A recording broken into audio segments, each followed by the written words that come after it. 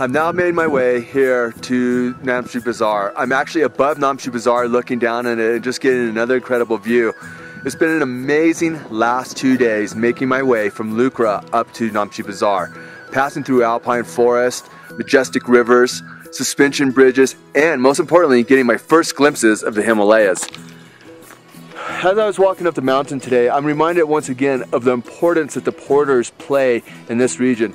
Literally everything that comes up into this area comes up on these guys' backs. When do you get to see hauling loads on their back? Rocks, rods, metal roofs, plywood on human back. It isn't where you can just call Home Depot or some other warehouse and get a pile of clothes and materials on the back of a flatbed.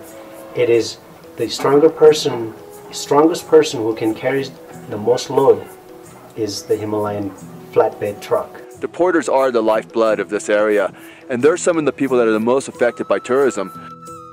It's the people that are average poor people that are surviving from day by day, that doesn't have the fund to survive on. They're the ones that are struggling.